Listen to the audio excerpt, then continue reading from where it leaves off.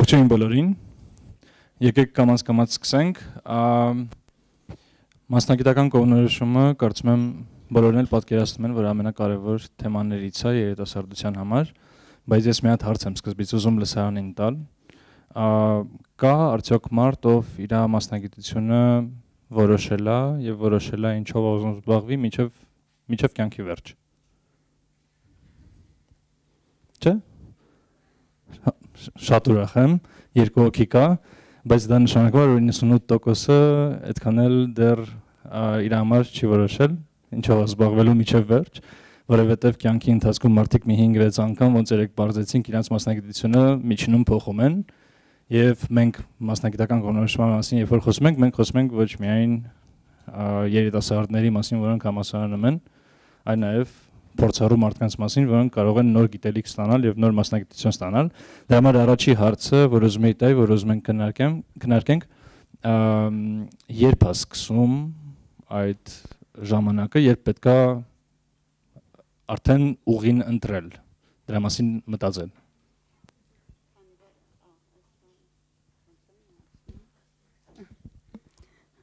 Քանի որ բարձրախոսի մոտ էր կօգտվեմ առիթից եւ առաջինը կսկսեմ, ասում են ատամ հատիկի ժամանակա մասնագիտական կողմնորոշումը սկսում, հա, վերցնում ենք, հետո պարզվում է, այտենց բժիշկ պետքա դառնանք, երաժիշտ, դեպուտատ կամ ինչ-որ մի բան։ Նարեկ ջան, ինչպես ճիշտ նշեցիք, հա, մասնագիտական կողմնորոշումը 15-20 տարի առաջ եւ այսօր բավականին փոխվել է եւ մենք կյանքի ընթացքում ունենք մի քանի անգամ մասնագիտացում փոխելու եւ նոր ոլորտում ոնց որ կայանալու հնարավորություն եւ դա տեխնոլոգիաների զարգացումն է ու գերդինամիկ միջավայրն է ապահովում։ Զուտ շատ հակիրճ ձևակերպելու համար մի քանի բան կասեմ, երբ որ մենք հասկանում ենք թե կյանքում որն է մեր passion-ը, մենք ինչով ենք ուզում զբաղվել, դա երևի այն առաջի քայլն է, երբ որ սկսում ենք մտածել մասնագիտության մասին, այսինքն բացահայտում ենք որտեղ է մեր կիրքը, ինչով կուզեինք զբաղվել։ Դա ինձ համար մասնագիտական կողմնորոշման այն առաջին քայլերից է։ Իմ կարծիքով մասնագիտական կողմնորոշումը պետք է սկսել մտածել չափահաս դառնալուց մի 2-3 տարի շուտ։ Ես ունեմ երեխաներ, մեկը 11 տարեկան, մեկը 14, այդ 10-11-ից արդեն դու սկսում ես զգալ, որ երեխան ինչն է սիրում, նկարել է սիրում, մեքենա քանդել է սիրում կամ չգիտեմ պատշարել։ 14-ից 16-ում արդեն կարելի է հասկանալ ու պրոստը ուղղորդել, որ այն ինչը որ ինքը սիրում է, ուզում է այդ մասնագիտությունը ձեռք բերի ճիշտ ուղղություններով բան անելու, խորհուրդներով օգնել իրան։ Բայց մի բան կխնդրեի, երբեք չարժի ստիպել, հա, ասենք ստիպել, որ դու պետքա դառնաս բժիշկ կամ դու պետքա դառնաս ծրագրավորող, պետքա մարդուն թողել, որ ինքը հասկանա ինչ է ուզում դառնա, ինքը ինչ միսիա ունի այս աշխարհում ու օգնել իրան, որ ինքը դառնա այդ մասնագիտության լավ մասնագետը։ Բարև ձեզ։ Հարցդ կարծեմ ձևակերպեցիր, Նարեկ, թե ինչա երբ է պետք սովորաբար նենց այլնում, երբ այդ հարցը առաջանում է պետքա, երբ հասարակությունն է մեր վրա սկսում ճնշել, որ ժամանակը եկավ պետքա, այսինքն մենք այնտեղ ազատություն չունենք ընտրելու, ցավոք սրտի, ինչպես շատ հարցերում, մենք բոլորս ենթարկում ենք նրան, ինչ հասարակությունն է ուզում, պետությունն է ուզում, աշխարհն է ուզում, եւ մենք չենք լսում մեր ներքին ձայնը, եւ ես շատ միակ իմ այսօրվա երևի կարևոր միտք են ալնելու, որ պետքա փորձենք մենք մեզ լսենք եւ փորձենք ուրիշներն էլ ով այդ process-ի մեջ են գտնվում, կրթական համակարգի եւ այլն, փորձեն օգնեն, որպեսզի մարդը իրան լսի եւ մի քիչ ուղևորեն իրան։ Եվ այդ պետքա, ինչպես եւ ուրիշ շատ ասենց ծանրակշիռ բառերը, ամոթա եւ այլ բառերը մեր լեքսիկոնից ընդհանրապես վերանան։ Այդ դեպքում գուցե կարողանանք մենք ամեն մարդը գտնի փորձելով տարբեր բաներ այն ինչը իրան սրտին մոտ է, ինչի այս կյանքում ինքը պետք է հասցնի անի։ Եվ շարունակեմ ձեր խոսքը, դրա համար պետք է շատ բաներ փորձել, TikTok-ից դուրս գալ, Facebook-ից դուրս գալ, նկարել, պարել, երգել, ընկերներով հավաքվել, խոսել, տեսնել, նոր գոլեգաներից պատմում էի, որ տղաս մի լավ ընկեր ունի, ով արվեստի քոլեջում է սովորում, ես երբեք չէի պատկերացնում, երեխան կարող է պորտրետ նկարել, սիրած աղջկա, ապշած է մնացել, ինչի, որտեվ լավ ընկեր ունի, ով որ սիրում է նկարել, ամբողջ ամեն երեկո ինքը նկարում է։ Շատ տարբեր բաներ փորձեք, երեխեք չեք պատկերացնի, ինչ հետարքիր տաղանդներ կարող եք բացահայտել, բայց եթե անդադ լինեք սոցիալական մեդիայում, մի բան, որը մեզ անկեղծ ասած զոմբիացնում է շատ, ինչքան օգուտ է տալիս, դրա կրկնակին էլ վնաս է մեզ տալիս, մենք երբեք չենք կարող հասկանալ մենք ով ենք, ինչ միսիա ունեինք, ինչի եկանք աշխարհ, մաման որտեղ կասի կգնանք այդ ուղությամբ կպարզի, որ այդ չէր մեր ուզած, օրինակ, հա։ Մի քիչ հոռետեսական։ Ճիշտ ասեք, TikTok ջնջեք, զմռանք քաշեք։ Մտեք զմռանք։ Ես երևի կասեի այդ պետքային փոխենք լավ կլինի ու սենց կասեի ոչ թե մասնագիտություն, այլ ուղղություն ընտրել երևի, որտեվ ես էլ մտածում էի ամբողջ կյանք ծրագրավորում եմ անելու, բայց հիմա լրիվ ուրիշ բան եմ անում, բայց ուղղությունը նույնն է մնացել, էլի ոնց որ ծրագրավորման ոլորտում, այս ոլորտում անում եմ մեկ ուրիշ բան, նպաստելով այս ոլորտի զարգացմանը, զբաղվելով իմ սիրած գործով, չնայած կոդ չեմ գրում, մի քիչ ուրիշ բան եմ անում, բայց երևի ավելի ճիշտ կլինի այդ տենց ասենք, հա, ընտրեք ինչքան հնարավոր է շուտ ուղղություն, օրինակ բարող, նկարիչ, թե ծրագրավորող, այդ ուղղությունը ընտրեք ու ուտեղ արդեն ըստ ձեր սկիլերի կողմնորոշեք ինչ կոնկրետ մասնագիտացում կուզենաք մասնագիտանաք, հետո այդ կյանքի ընթացքում կփոխվի հաստատ։ Մերսի շատ։ Միջև մյուս հարցին անցնելը, Դավիթ ջան, կարամ խնդրեմ ստեղ տեղափոխվես, մեզ խնդրեցին կադրի համար։ Ու քանի որ իմ մյուս հարցին դու արդեն պատասխանեցիր, կարա skip անես երկրորդ հարցը, որովհետև ես պատկերացնում եմ, որ life hack չկա, այսինքն ինչ որ կարճ ճանապարհ կամ ինչ որ տեստ, որը կարելի է լրացնել ու վերջում հասկանալ ինչ ես դու անելու կամ ինչ կարող ես անել, ասենց ճշգրիտ տեստեր այդքան շատ չկան։ Դրա համար չեմ ուզում հարցնեմ, թե որն է այդ կարճ ճանապարհը հասկանալու, թե ինչով է պետք զբաղվել, դրա տեղը կուզեի հասկանալ դուք ոնց եք ձեզ համար ընտրել ձեր մասնագիտությունը, այսինքն երբեք որոշել, որ զբաղվելու եք հենց նրանով ինչով զբաղվում եք եւ ոնց է այդ որոշումը կայացվել։ Իրականում հետաքրքիր պատմություն կա իմ հետ մասնագիտական կողմնորոշման, ես կասեի մի քանի սխալ մասնագիտություններ ընտրելու եւ սովորելու արդյունքում եմ հասկացել, այ որ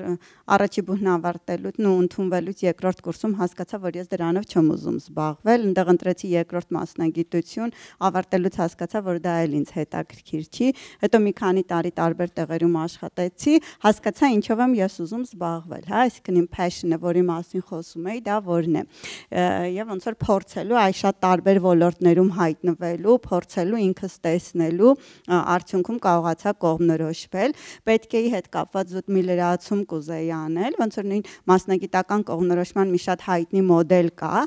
գրում եք այն ամենը, ինչ որ դուք սիրում եք անել, ինչ եք դուք սիրում։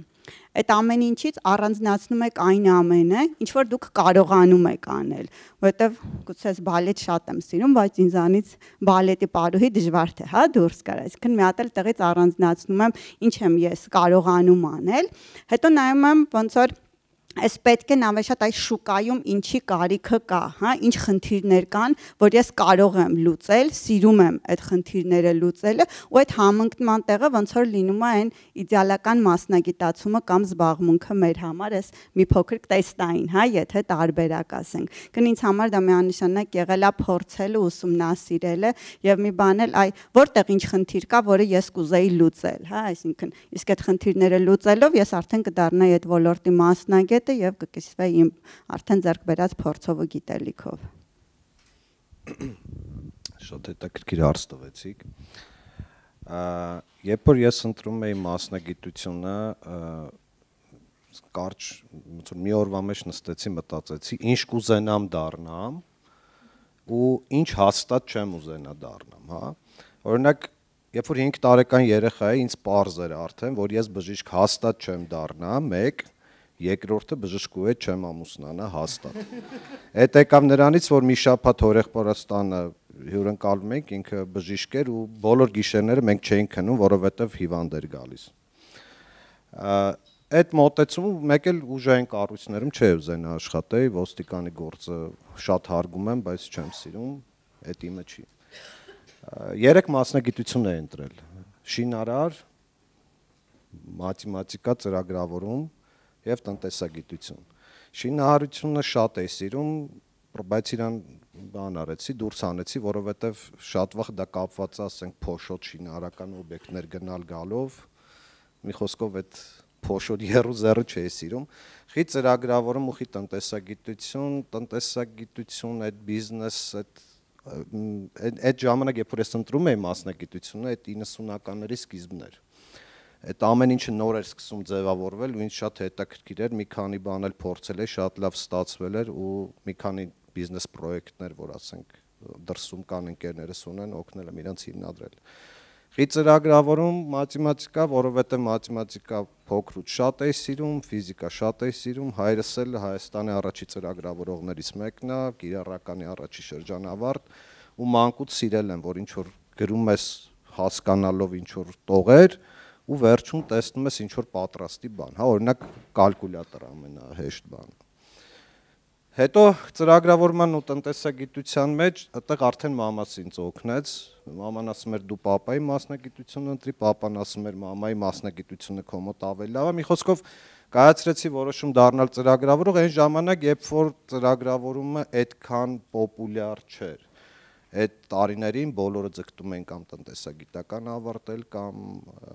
իրավաբանական եւ այլն։ Բայց քանի որ շատ էի սիրում այդ գործը, ինձ թվում է իմ մոտ հաջողվեց կարիերա ստեղծել։ Ես դրա համար եմ ասում, ընտրեք այնպիսի մասնագիտություն, որտեղ որ դուք հաճույքով ներդրում կանեք, որտեղ հաճույքով կսովորեք, հաճույքով ժամանակ կծախսեք։ Եթե մի բան չես սիրում, ինչքան էլ անես, ինչքան է ինքը փողաբեր լինի, մեկը մի օր դրանից չգիտեմ, մի քիչ կարող կոպիտ հնչի, զզվելու եք ու փորձեք ուրիշ բան անգալ։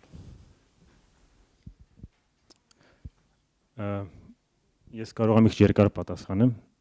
ներողություն եմ խնդրում միանգամից, բայց առաջին հերթին երևի իմ փորձով կիսվեմ, որովհետև իրականում ես չգիտեմ դրա պատասխանը ոնն է։ Հիմա նույնիսկ որ ռեֆլեքսիա էի արել, հասկացա, որ իրականում ես ընտրություն էլ չեմ արել երբեք եւ մի քիչ կասկածում եմ ինչքանով մենք կարող ենք ընտրություն անել։ Հիմա բացատրեմ ինչու։ Ես կարծեմ 16 տարեկան եմ որ դպրոցս ավարտեցի եւ իհարկե հարց առաջացավ պետք է համալսարան ընդունվել, մասնագիտություն ընտրել, իմ ծնողները ինտելեկտուալ ազատություն են միշտ տվել, բայց ես էլ չգիտեի ինչ եմ ուզում։ Քույրիկ ունեի ավակ, որը սովորում էր բիզնես ինֆորմատիկա բաժնում, Մոսկվայում էինք ապրում, նոր բաժին էր, IT, բիզնես, հետաքրքիր է հնչում, ասի համել ստացվեց, որ ընդունվեցի անվճար բալերս այնտեղ էկոնոմիկայի ավելի շատ մտածում, բայց էկոնոմիկա մի քիչ բարձր բալը, ես էլ ասի պետք է անվճար սովորեմ, գնացի այնտեղ։ Բայց մասնագիտացումը դա արդյոք կարծեմ չէ, որովհետև 2-3 տարի հետո ես հասկացա, որ չեմ ուզում ծրագրավորման զբաղվեմ, չնայած լավ էի սովորում, գնացի վաճառքում, աշխատեցի Microsoft-ում, վաճառքի բաժնում, ու ինչու տենց եղավ, էլի պատահական իմ բանը համակուրսեցին այնտեղ էր աշխատում, տեսավ ես խելոք տղա եմ, եկավ ասեց հով արի մեր մոտ լավ է Microsoft-ում, լավ փորձ կլինի, արի մեր մոտ աստիճան, գամ գնացի աշխատեցի մոտ մի տարի, հետո դուրս եկա, արդեն մի քիչ կարծես թե գիտակցում էի ինչ եմ ուզում, ուզում էի, որտեղ մոդա էր ինչ որ էլի։ Ես հիմա համարում եմ ես է գիտակցում, բայց իրականում էլի հիմա ասում եմ որ մոդա էր գնալ management consulting, investment banking էր Մոսկվայում այդ ժամանակ ամենապոպուլյար թեմաները իմ շրջապատում։ Եվ ես որոշեցի, որ պետք է գնամ management consulting-ում աշխատեմ, top լավ ընկերություններում եւ ընդունվեցի արդեն գիտակցաբար գնացի մագիստրատուրա արեցի project management եւ գնացի KPMG ընդունվեցի, որպեսզի խորհրդատու դառնամ եւ տարբեր ընկերություններին օգնեմ իրանք ավելի հարստանան։ Ես էլ զգամ ինձ, որ ես պահանջված մարդ եմ, որ օգնում եմ ուրիշներին։ Եվ քիչ թե շատ այդ ճանապարհը իմ դուր եկավ, իհարկե ինչ որ ժամանակ հետո ես գիտակցեցի, որ ուզում եմ ավելի շատ զգամ իմ ազդեցությունը, ոչ թե ուղղակի խորհրդատու նման օպերացիոն աշխատեմ եւ գնացի ավելի ման էի գալի ուրիշ աշխատանք, սկսեցի կամաց ման կամ պատահական հանդիպեցի մի հատ ընկերոջ, որը ինձ տեսել էր ինչ որ հայկական համերգ են կազմակերպում Մոսկվայում հայկական համայնքով, տեսել է որ ես շատ ակտիվ եմ, լավ եմ խոսում, եկավ ասեց ինձ աշխատողա պետք է գաս, իմ family office-ում աշխատես, ասացի, ես էլ այդ պահից դուրս եկել հարցազրույցից ուրիշ տեղից,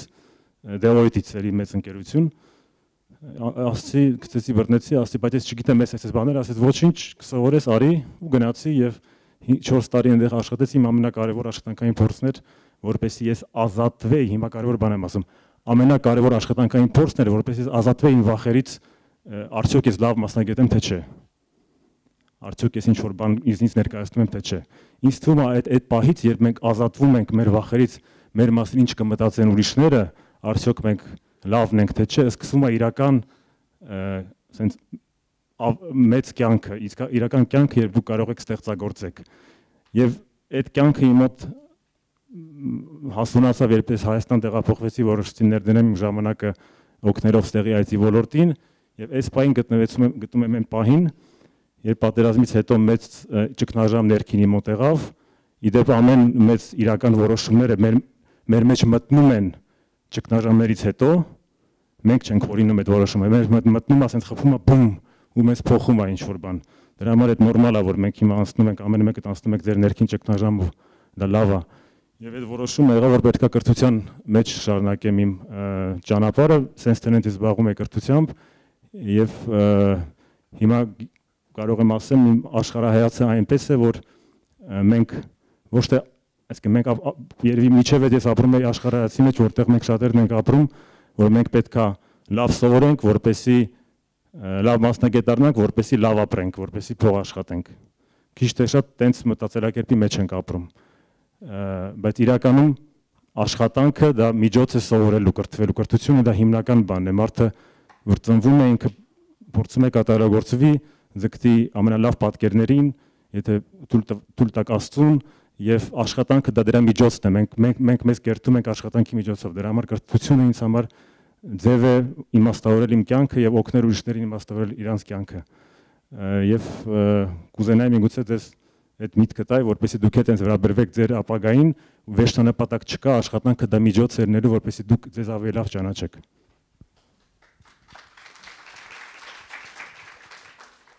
Ես 5 անգամ փոխել եմ իմ մասնագիտությունները, իմ ոլորտները, բայց մեկը հետ միշտ փոխկապակցված է եղել։ Այսինքն, եթե ես առաջին ու վերջինը նայեմ, շատ տարբեր են, բայց մեկը հետ կապված են եղել, բայց ամենակարևոր բանը, որ ձեզ ուզում եմ ասել, բոլոր ոլորտների ու աշխատանքների մեջ արկա են եղել իմ ամենակարևոր եւ ուժեղ հմտությունները եւ ամենակարևորը բնավորությանս այդ կարևոր դրական գծերը։ Ինչ եմ ուզում ձեզ ասել, որ փորձեք հասկանաք, հա, որտեղ եք դուք ձեզ լավ զգում, ձեր ուժեղ բնավորության գծերը եւ այդպես համապատասխանեցրեք ձեր ոլորտին, ձեր աշխատանքին ու ոչ մի դեպքում մի գնացեք մոդան է, տենդենսն է, եթե դուք դա չսիրեք, մեկա չեք սովորելու, շատ տեսեք բոլորը խոսում են սովորելու մասին։ Շատ ծանր է լինելու գնալ միտեղ, որտեղ որ ձերը չի, բայց հարևան աշխատում է, լավ մեքենա է առել, նա մի հատ էլ տուն է առել, այսինքն եթե դուք ձեզ գտնեք ու փորձեք շատ խորանալ, դուք էլ այդ ամեն չկունենաք, բայց ձեր ոլորտում։ Շնորհակալ։ Դավիթ ջան, դու ծրագրավորման մասին պատմեցիր, բայց այլ ընտրանքներ կային։ Իմ համար չէ, մենակ որ տեսան, որ ես ժամերով կոնվիդեմը խաղում, փոքր ժամանակ, իրանք ասին դու պիտի ծրագրավորող դառնաս, ու տենց ամեն օր էլի, ու այլ ընտրանք չէին թողնում։ Դե իրանք պիտի ես ասում եմ լավ կլինի։ Չէ, ինձ ես այդ խաղերը որ խաղում էի, ինչ-որ բագեր էի գտնում կամ ինչ-որ աշխարհներ ուզում էի ուրիշ ձև լներ, մտածում էի ես դառնամ ծրագրավորող, որ փոխեմ այդ աշխարհները ու իմ ձևով փոխեմ ու հետո խաղամ անցնեմ, բայց հետո որ դառա, սկսեցի ծրագրավորում սովորել, դե էլի սկսեցի խաղեր գրել, բայց հիմա ընդհանրապես խաղ չեմ խաղում, այդ խաղ խաղալուց մնացել է այդ իմ ոլորտի ընտրությունը, թե ես ինչ իմ տեսակը փոքր ժամանակից արդեն բախտս բերել է շուտ է կողմնորոշվել, որ ես ոլորտում ունեմ, ծրագրավորմամբ զբաղվեմ ու երևի տենց էլ։ Այլ ընտրանք կարայի շատ բաներով զբաղվեի ու փորձել եմ, բայց դրանք արդեն որպես հոբի ու այդ հոբիներն էլ են կարևոր, պետք է ունենաք, իրանք ոչ թե այլ ընտրանք են, այլ լրացում են քո մասնագիտական կյանքի էլի։ Շնորհակալություն շատ անձնական պատմություններով կիսվելու համար։ Սառույցը մի քիչ հալածրեցինք, հալեց, բայց մի քայլ առաջ անենք, ինձ թվում է դա կարևոր է, որ կարող է մի քիչ դժվար լինի հարցը, բայց ամեն դեպքում փորձեք գտնեք պատասխանը ձեզ համար։ Բոլորս ինչ որ մեկին լսում էինք, երբ որ այդ ընտրությունը անում էինք ծնողներին, ընկերներին կամ ինչ որ ուրիշ ռոլ մոդելներ կային, հիմա ում կուզեիք դուք լսել ամենաշատը, որ այդ ընտրությունը ամենակարևորը, ամենաճիշտը լիներ։ Այսինքն ում խորհուրդը կգնահատեք ամենաշատը եւ ինչ խորհուրդ կտաք ում հետ շփվել մասնագիտություն ընտրելու ընթացքում։ Ծնողներ, ընկերներ, դասավանդողներ, էքսպերտներ եւ այլն։ Իմ դեպքում եղել են ծնողներս իմ համար այնց ռոլ մոդել են եղել փոքր ժամանակ, ես ձգտել եմ իրենց նմանվեմ, դրա համար իրենց այդ խորհուրդը իմ վրա շատ է ազդել ու ես տենց այդ իրենց խորհրդով եմ ընտրել այս ոլորտը ու նաև հետո իմ ցանկությամբ, միաժամանակ համ է եղել, բայց այն մարդկանց ովքեր ոնց որ չեն գտնում, հա, իրենց այն ինչ որ խորհուրդ են տալի, խորհուրդ կտամ շփվեք լիքը մարդկանց հետ, ոնց որ փորձեք ընկերներ ձեռք բերել տարբեր ոլորտներից ու որ ոլորտում ձեզ լավ եք զգում, կոմֆորտնի եք զգում ու որտեղ որ ուզում եք ձեզ տենակ ամբողջ կյանքում, այդտեղ շարունակեք եւ ավելի շուտ ու ձեզ լսեք, այսինքն ձեր ցանկություններին։ Տարիներով ոնց որ ժամանակի մեքենայի նման հետ գնացի այդ բարձր դասարաններ, երբ որ ընտանիքում եմ, որ ասում եմ կռիվ էր ընկել, քանի որ բժիշկների ընտանիքում եմ ծնվել ու մեծացել եւ բայց իմ համար էլ ինչպես տեղ գործընկերս նշեց, դա այն բացարձակ ճշմարտություններից էր, որ ես ու բժշկությունը իրար հետ որևէ կապ չունենք, էլի, ու եթե լսեի բժիշկներին կհայտնվեր շուկայում եւս մի վատ բժիշկ ուստի նայեք շատ հաճախ մեր ծնողները այո ազդեցություն են ունենում, դա ասենք որ լավ կլինի ծնողները փորձում են չիրականացած երազանքները, հա, հաճախ ստիպել երեխաներին ընտրել այդ ուղին, դա թակարդ կարող է լինել, հա, կողա հիմա այդքան շատ պոպուլյար չի հնչում այս տեսակետը, բայց կարելի է լսել ինչ են ասում, բայց կուրորեն հետևել ես այդքան խորհուրդ չեմ տա։ Ինչն եմ ափսոսում, որի հնարավորությունը ես ինքս չեմ ունեցել, շփվել, երբ որ բարձր դասարաններում էի սովորում, այլ լինել տարբեր բիզնեսներում եւ իրականում հասկանալ, թե այ ինչ ասելա լինել տնտեսագետ, ինչ ասելա լինել երաժիշտ, ինչ ասելա լինել բիզնեսմեն։ Քանի որ այն ամենը, ինչ որ մենք տեսնում ենք ու մենք պատկերացնում ենք, եւ այն ամենը, ինչով այդ մարդիկ իրականում զբաղվում են, բավականին տարբեր կարող են լինել։ Եվ նույն ձևի, հա, ուղղակի գնացեք տարբեր կազմակերպություններ, shadowing մեթոդ կա, հա, այսինքն երբ որ դուք դառնում եք ինչ-որ մասնագետի ստվերը, իրական կյանքում տեսեք այդ մարդիկ ինչով են զբաղվում, ինչի հետ են աշխատում։ Այ Դավիթը passion ուներ, հա, համակարգչի հետ աշխատելու խաղերը,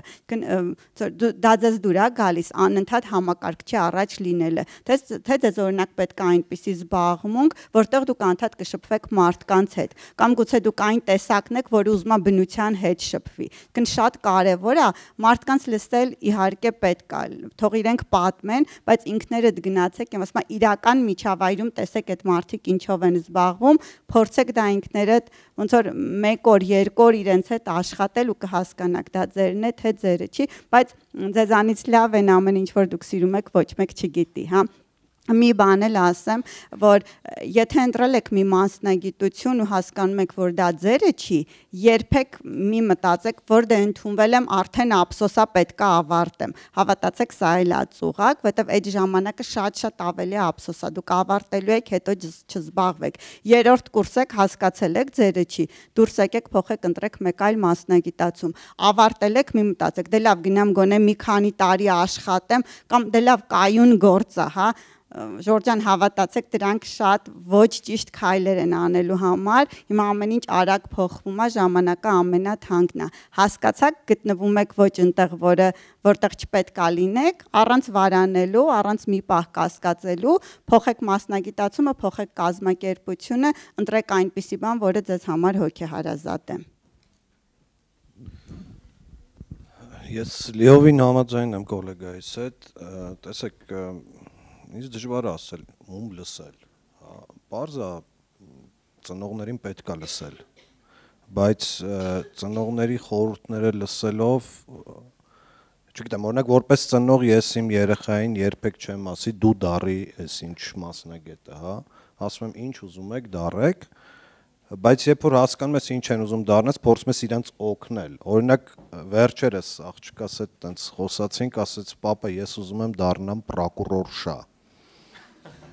Դու 14 տարեկան երեխա ասում եմ Մարիանա ջան դու հասկանում ես դա ինչ է նշանակում, ասեց հա դատախազ ու սկսեց բացատրել այնքան ինչքան որ գիտի։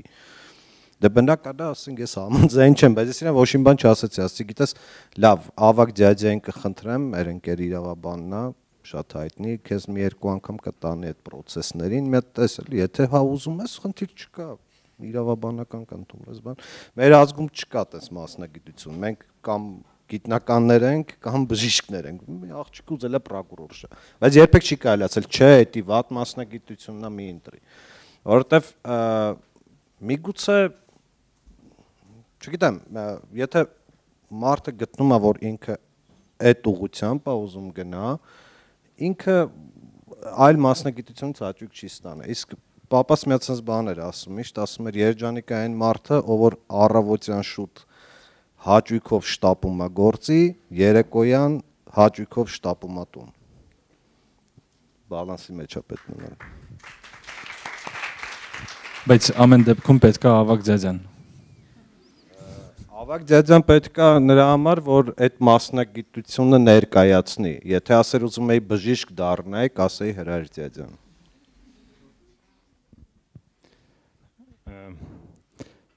Ես որպես կիսակատակ իրականում լուրջ ստատիստիկա տենց մի հատ կա ծնողների մասին, որովհետև բոլորիս գլխավոր ավտորիտետը կյանքում ծնողներն են, տենց հայտնի փաստ կա, որ ըստ հետազոտությունների, չեմ հիշում, որ ծնողների երբ ծնողները փորձում են հասկանալ երեխան ինչ տաղանդ ունի եւ խորհուրդ տան, տղամարդիկ հայրիկները շատ ավելի ճշգրիտ են ասում, հետո երբ ստուգում են մասնագետները, ինչու է դա տենց եւ հիմա գնանք բուն իմ խորհրդին, որովհետեւ մայրը շատ ավելի կապված է երեխու հետ եւ համ իր ասերն ավելի տալի, համ իր վախերը եւ դժվար է իրեն կողքից դիտարկել, իսկ հայրը մի քիչ է շփվում երեխու հետ, ավելի քիչ հարաբերական եւ կարող է ավելի օբյեկտիվ դիտարկել, ուղղակի տեսնի երեխու տաղանդները որոնք են։ Տենց են ասում, չգիտեմ, ոնց է իրականում, բայց այս պատմության մեջ ինձ համար ամենակարևորը այն է, որ պետք է դիտարկել մարդուն օբյեկտիվ եւ դա է երևի ծնողների գլխավոր դժվարությունը, որ պետք է հաղթահարեն, ոչ թե դիտարկել երեխու մեջ ինքդ քո վախերը, ինքդ քո երազանքները, այլ օբյեկտիվ իր տաղանդները եւ օգնել ինքը այդ տաղանդները կարողանա լավագույն ձևով արտահայտի եւ զարգացնի։ Ում եմ ես լսել, ես իհարկե ծնողներից դիտարկությանը վստահել եմ, բայց առաջին հերթին վստահել եմ ինձ, որ ես վստահում եմ իրանց դիտարկությանը։ Եթե ես ներքին չզգայի, որ իմ ծնողները ինձ համար իրանց հայացքը կարևոր է, չէ յան։ Եվ sense կյանքում շատ եմ արել։ Իմ հայրը շատ էր ուզում ես իր բիզնեսը շարունակեի եւ շատ նեղվում էր, որ ես ասում էի, չէ, ես սկզբում վերցրեցի, սկսեցի զարգացնել իր բիզնեսը, համալսարանում 3-րդ կուրսում էի ես, բայց չուզելով էի դա անում եւ դա արդյունք չէր բերում եւ 5 տարի շարունակ երբ ես ինչ-որ բան էի ասում, պապաս միշտ ասում էր, sense կարող էր հիմա էս անել, sense առանց քննադատելու, բայց իր մեջ կար ինչ-որ նեղվածություն դրա պատճառով։ Ես էլ բնականաբար նեղվում էի դրանից, որ ինքն է նեղվում, sense այդ խաղերի մեջ էինք մտնում։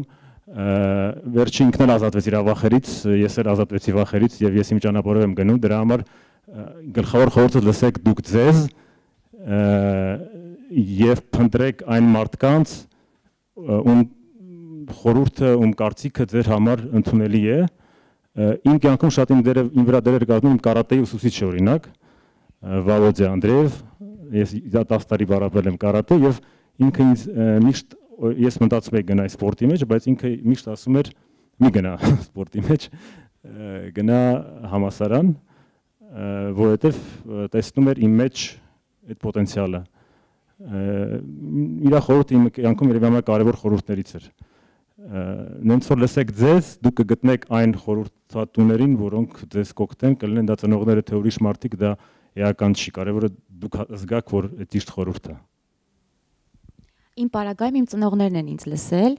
ես հիշում եմ 6-րդ դասարանում մի առարկա կար, որը շատ էի սիրում ու ամբողջ ժամանակ ես խորանում եմ։ Այդ գիտեք խորանալն է քեզ բերում, ինչ որ բանի մեջ շատ խորանալն է քեզ բերում, հասկանալու կամ թողնելու ու ես շատ ամբողջ ժամանակ պարապում եմ, ամբողջ ժամանակ ինքս որոշել եմ ու դա ինձ շատ օգնեց նաև կյանքում ինքնուրույն որոշումներ կայացնել ու որտեղ իմ ծնողները միշտ ինձ ասում են ապրես դու ճիշտ ես անում։ Ես կուզեմ որ դուք բոլորդ այ սիրեք ինչ որ բանի մեջ խորանալ, շատ դժվար է իրականում վերցնել երեխա ժամանակ խորանալ պատանի ժամանակ, հետո երիտասարդ ժամանակ շուտ բան մեջ խորանալ, դա տառապանք ամենասկզբում, բայց ֆլոյի նման է, հենց մի քիչ մտնում ես սառը ջուրը, որ սովորում ես, արդեն գնում ես, չէ։ Այդպես է, բայց պիտի կարողանաք այդ սառը ջրից դուրս չգաք միանգամից։ Ու փորձեք ինքներդ հասկանաք ինչն ա ձեզ դուր գալիս, իսկ ընդհանրապես ծնողները շատ իհարկե կողքից շատ խորհուրդ են տալիս։ Գիտեք, քանի որ ես ամենաշատը բոլոր խոսնակներից ինձ վերապահեմ այդպես իրավունք, ես եմ ձեզ լավ ճանաչում, որտեվ Սիներգին ունի մասնաճյուղ Ստեփանակերտում, մենք արդեն 53 հոգի աշխատակից ունենք։ Ինչ խնդրի ենք մենք բախվում ամեն անգամ դպրոց իրականացնելու ժամանակ, որպեսզի նոր աշխատող վերցնենք։ Մենք նկատում ենք, որ ինչպես նաև մեզ ասում են, մեծ մասը լավ երեխեքի երկու ֆակուլտետ են գնում։ Տնտեսագիտական, իրավաբանական, այն ինչ որ դուք ասում էիք, որ մեր ժամանակ էր, հիմա այստեղ է։ Հետո ինչա տեղի ունենում 3-րդ, 4-րդ կուրսում կամ հետո ավարտում են, դրուկ որոշում են, վայս ինչ հետարքիր ոլորտ կա, բայց մաթեմատիկայից լավ է, ֆիզիկայից լավ է, չգիտեմ ինչ, ու նոր հետո երկար տարիներ հետո իսկ ակադեմիական կրթությունը ինչ ուզում եք ասեք, շատ կարևոր է այս ոլորտի համար։ Դրա համար եթե մարդիկ կան, ովքեր որ ուզում են այլ ուղղություններով գնան, մի պահ մի հատ գնացեք Սիներգի, դուրը ծեծեք, ինձ զանգեք, ես կկազմակերպեմ այցեր, մի հատ խոսեք իրենց հետ։ Դա ինչ է, ինչով են զբաղվում, ինչ են անում, ինչ միջավայրում են, որտեղ այստեղ շատ մեծ է տենդենսը գնալու այդ երկու ուղղությամբ։ Մի քիչ այս կողմն էլ ուսումնասիրեք, բայց եթե դուք որոշում եք այնուամենայնիվ գնալ այդ ուղղությամբ, համենայն դեպս գիտեք, որ դուք շատ ճիշտ որոշում եք կայացրել։ Մի հատ բան կուզենայի ավելացնել այս թեմայի շրջանակներում կոմպրոմիսի պետք չի գնալ, հա, պետք է բոլորի կարծիքները լսել ու կայացնել որոշում։ Ու իհարկե բոլորի հետ էլ հետո կիսվել այդ որոշման մասին։ Միակ տեղը, որտեղ որ կարծում եմ կարելի է թույլ տալ կոմպրոմիսի գնալ, այդ այնա, որ եթե տեղանքի հետ կապված է, էլի, օրինակ եթե դուք ուզում եք լավ քիմիկոս դառնաք, բայց նաև ավելի շատ ուզում եք ապրել, չգիտեմ, մի տեղանքում, որտեղ որ քիմիական արդյունաբերություն չկա, այդ դեպքում կարելի է գնալ կոմպրոմիսի, մնացած դեպքերում չէ։ Կամ էլ նպաստել, որ ինչ-որ նման արտադրություն սկսի, այո։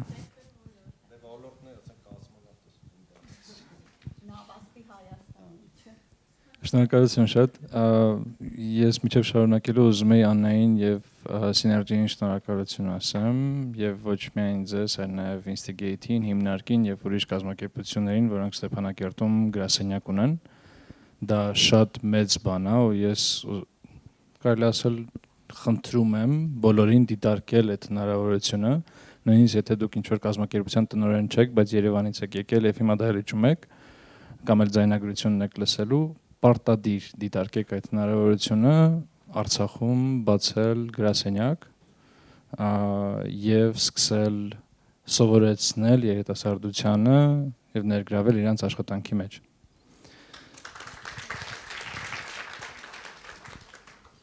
Մի քիչ ռոմանտիզմից դուրս գանք և անցնենք այն հարցին, որի մասին Գայանեն շեշտեց, և որ խոսում էինք մատրիցայի մասին, պատմեիր մատրիցայի մասին, որտեղ կա այն ինչ որ ես ուզում եմ անեմ, այն ինչ որ ես կարող եմ անել և ինչն է պահանջված։ Պատասխանեցինք առաջի երկու հարցին, ինչն է պահանջված հիմա։ Այսինքն եկեք փորձենք հասկանանք, թե համ ձեր կազմակերպություններում, համ ընդհանրապես աշխատաշուկայում Հայքի, ինչն է հիմա պահանջված։ IT-ի մասն է չէ խոսքը։ Ոչ։ Ընդհանրապես աշխարհում այդ Հայաստանում է, որ հիմնականում այդ ծրագրավորումն է շատ պահանջված այս этаպում, բայց աշխարհում այդ ձև չի։ ու իմ կարծիքն է դա երկար ժամանակ հետո 10 տարի 20 տարի հետո ծրագրավորումը ուրիշ լեվելի է լինելու, ավելի high level է լինելու ծրագրավորումը, այլ մենք այտենց լեզուների մակարդակով չենք ծրագրավորելու, այլ մենք խոսալու ենք ինչ-որ ինտելեկտի հետ, ով որ մեր փոխարեն անելու են ինչ-որ մենք հիմա անում ենք կոդով, ձեռով։ Բայց ոլորտը առաջատար, միանշանակ առաջատար այս ոլորտն է, ու ամենտեղ ինքը հեղափոխություններ է անում, սկսած արհեստական բանականությունով, վերջացրած ավտոմատացումներով տարբեր ոլորտներում, թողելով այդ անցյալը հետևում ու մարդիկ տեսվեն այս ոլորտում ապագան, թե կլինի ինժեներություն, թե կլինի հենց ծրագրավորում, թե կլինի ուրիշ business development,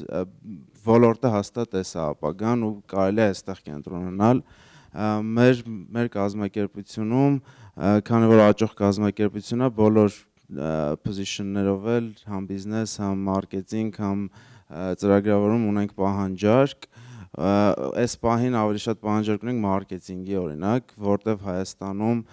համաշխարհային շուկայում ինչ-որ մարքեթինգի փորձը շատ քիչ է ու մեր ընկերությունը հիմնականում մենք user base-ը ամբողջ աշխարհում է, Ամերիկա, Եվրոպա, Ռուսաստան, նաև Հայաստանը ունենք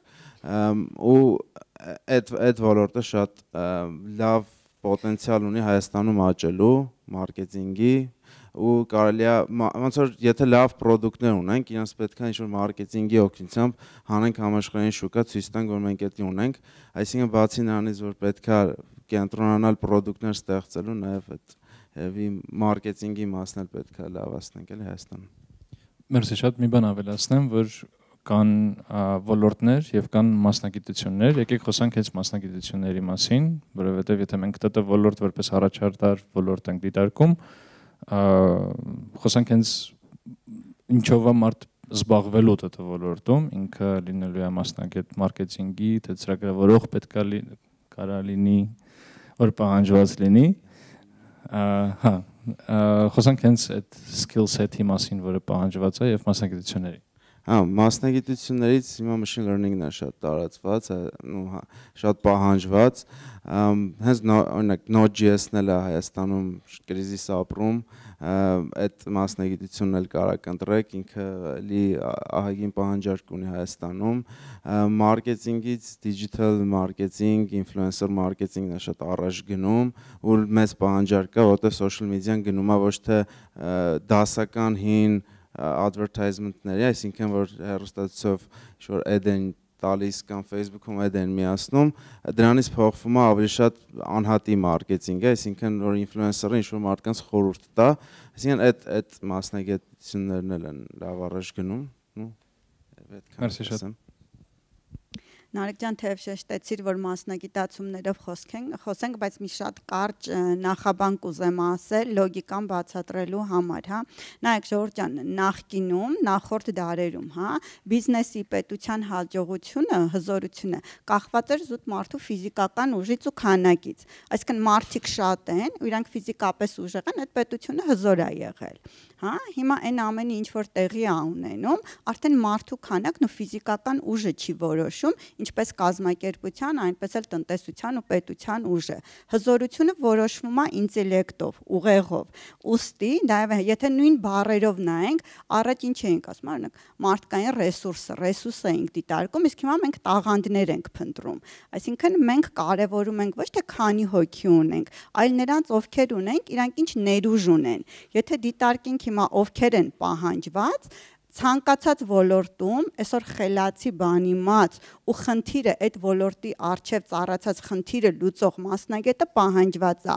Բժիշկները շատ պահանջված են, եթե իրանք տեխնոլոգիաների են տիրապետում եւ կարողանում են նորագույն տեխնոլոգիաներով, այ երեք մենք պանելային քննարկում ունենք եւ tech company-ն առողջապահության ոլորտում լուծում է առաջարկում։ Հա, դիզայներները պահանջված են, եթե իրանք շատ լավ է տեխնոլոգիաները օգտագործելով հասկանալով, behavior-ը հասկանալով դիզայն են անում։ Ուսուցիչները պահանջված են, եթե իրանք ճկուն են եւ իրավիճակից կախված կարողանում են հեռահար ուսուցում կազմակերպել։ Այսինքն շինարարները շատ պահանջված են, բայց ընդեղ էլ շատ աշխատանքներ այսօր ավտոմատացվել է, սարքավորումներն են իրականացնում եւ պետք են այն ճարտարապետները, ովքեր ճիշտ լուծումներով սեյսմիկ գոտիները հաշվի առնելով ճիշտ, այսինքն նախագծեր կգծեն։ Բոլորն են պահանջված, հա։ Իհարկե տեխնոլոգիաները բում են ապրում եւ data science, machine learning, artificial intelligence, digital marketing, copywriting անթիվան համար պահանջարկ կա, հա, այս բոլոր մասնագիտացումներում ու մի առանձնահատկություն էլ։ Սրանք բոլորը այն մասնագիտացումներն են, որոնք կատարելու համար հաճախ կարևոր չի, որ դուք ֆիզիկապես այդտեղ գտնվեք։ Սա եւս մեր աշխատաշուկայի ներկայիս առանձնահատկություններից է, որը լավ հնարավորություն է։ Ինչ էլ ընտրեք ու դառնաք ոլորտի լավագույնը, դուք պահանջված եք լինելու, բայց կրկին չմոռանանք, որ այսօր բոլոր ոլորտներում տեխնոլոգիաները առկա են, այսինքն զուտ միայն ուսուցիչ լինելը դա բավական չի, եթե մենք լավ ու ինտերակտիվ մեթոդով չենք դասավանդում։ Զուտ բժիշկ լինելը լավ չի, եթե մենք նորագույն տեխնոլոգիաներին ու տենդենսներին չենք հետևում։ Ընտրեք ցանկացած ոլորտ, բայց եղեք այնտեղ առաջատարը ու առաջատարը եղեք ոչ միայն ձեր քաղաքի, համայնքի կամ պետության մակարդակով, այլ աշխարհի մակարդակով։ Հավատացեք, այս դեպքում հաստատ կգտնեք լավագույն գործը ու կլինեք միշտ գնահատված ու պահանջված։ Ինչ ուզում եմ ասել, որոշ մասով արդեն փակեցիք դուք։ Տեսեք, իրականում ստեղ խնդիր կա, էլի, ես հասկանում ուզում եք այդ խնդիրը լուծեք,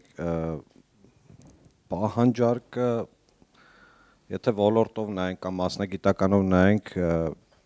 պետք է նայել համաշխարհային շուկայում ինչի պահանջարկ կա։ Նույնիսկ եթե այդ պահանջարկը կա ու դու ստեղ չունես այդ ռեսուրս, միջազգայինում կա, բայց Հայաստանում չկա այդ պահանջարկը, կարելի է բերել Հայաստան ու կազմակերպել այդ ամեն ինչը։ Բայց ես այլի կգամ իմ նախորդը ասածին, մարդ թող ինքը ընտրի իր մասնագիտությունը։ Եթե ուզում է բժիշկ դառնա ու ուզում է ՏՏ ոլորտում աշխատի, հաստատ իր գործը կգտնի։ Մենք լիքը բացեր ունենք այստեղ, հա, մեր ոլորտում։ Հիմնական մեծ խնդիրը, որ ես հասկանում եմ, այդ այն է, որ մեր խոշոր ընկերությունները կամ մեր կառավարությունը չենք կարում հստակ պլան իջացնենք, թե ասենք մոտակա 5 տարվա մեջ մեզ ինչ քանակի ինչ մասնագետներ են պետք գալու։ Եթե մենք կարողանանք, նու հավի ձվի պատմություն է իրականում այդ, բայց եթե այդ հարցը կարողանանք լուծենք, ավելի համակարգված կլինի ամեն ինչ։ Ես հիշում եմ 18 թվին էր կարծեմ Digitech-ին, այն վաղտվա վարչապետը Կարեն Կարապետյանը մոտեցավ ինձ, մեր կամպանիայում սենց եղավ, էլի մենք փոքր ստարտափ կամպանիա ենք, հայկական 13 հոգանոց, մեզ VMware-ը գնեց $100 միլիոն ու մի տարի հետո այդ պրոդուկտը բերեց $1 միլիարդ եկամուտ ու տեն շարունակ ավել վերում է։ Ու վարչապետը ինձ հարցեց, ասաց իսկ